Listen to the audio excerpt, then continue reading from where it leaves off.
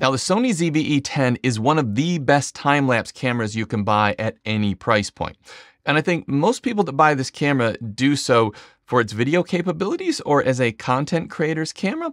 And they don't actually realize what a powerful tool it is when it comes to time-lapse.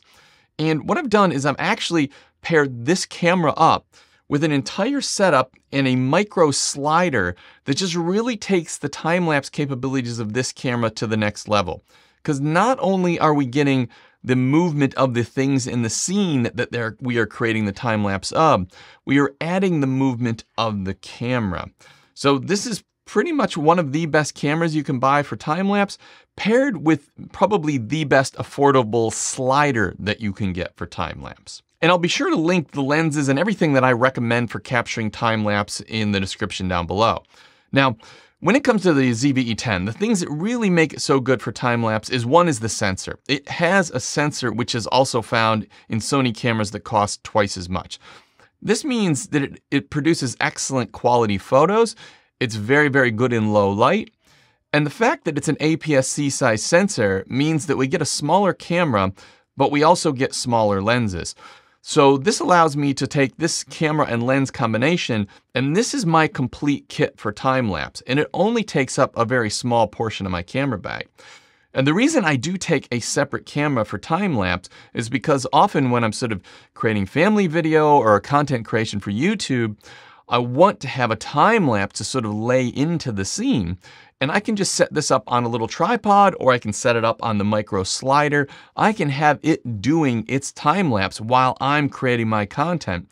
And then maybe I'm done after 10, 20 minutes shooting with my main camera, and I come and I've also got my time-lapse to sort of go with that. So it's a really powerful way to sort of create more compelling videos and just do something a little bit extra with your ZV-E10, which a lot of people don't realize it can do. And don't be afraid of capturing time-lapse in this camera, because one of the reasons I love it so much is because it has a menu system and intervalometer built into the camera, which is extremely easy to use. And what we are actually creating with this camera and this slider combo is a true photographic time-lapse using the intervalometer in the camera. And the quality of this footage, when done right, really could be something good enough to be used in a sort of Netflix drama or documentary series. The quality of the footage is actually that good. Now, in addition to how good the ZV-E10 is, this little slider has a bit of a trick up its sleeve as well, because it's what's called a sort of double distance or double slider. And what you're seeing here is the camera is actually sliding, but if you can see, this component of the slider is actually sliding. So it's got an entire tray that slides, and this sort of mounting point on top of the slider is moving, but the entire tray below that is moving as well. This isn't getting us quite as much as double the distance, but it's dramatically increasing the distance that the slider moves compared to the size of the slider. So that means that we are getting a lot more movement out of a much smaller slider. And the size of it also makes it extremely portable. And it comes with this sort of case, and this case holds the slider itself. And this is actually the electronic version. So we've got the motor over here, and the motor just sits in this little case. So it's really made to travel. In addition to that, what I really like about it, and the samples that you've seen in the video, you can actually put this on a tripod, and that works really quite well. And it actually comes with the support legs that allow you to attach it to a tripod and keep it so that it isn't wobbling back and forth, because it's sort of sliding this great distance from the center of gravity. But in addition to that, it has these legs built into the slider.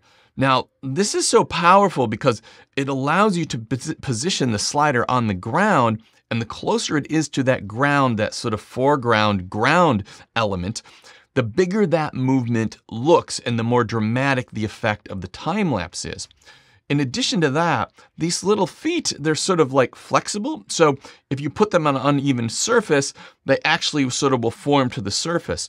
And so that allowed me to put the slider at all different angles and in all different surfaces to create a really compelling moving image, or a movement of the slider and the camera itself.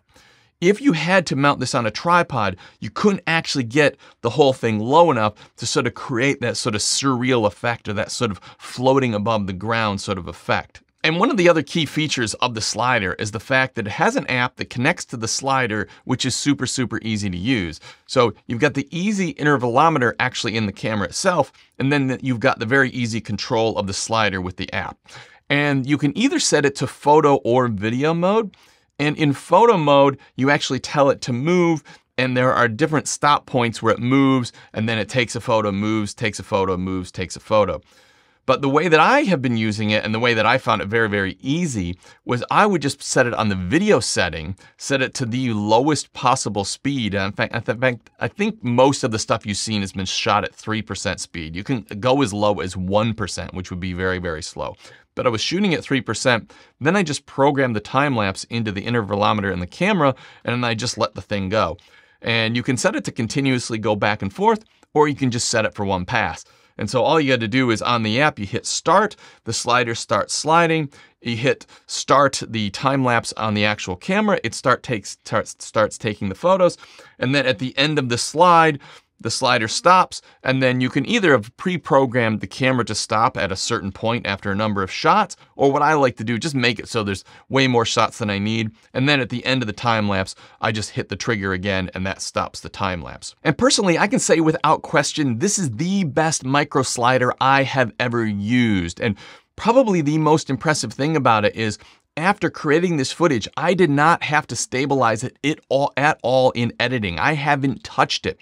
That I have never had happen with a micro slider, but this thing is so smooth that it really just comes out of the camera absolutely perfect with absolutely no image stabilization whatsoever.